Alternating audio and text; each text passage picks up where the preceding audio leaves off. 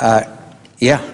My question would be, under the provisions, would it be possible that an American citizen then could be declared an enemy combatant and sent to Guantanamo Bay and detained indefinitely?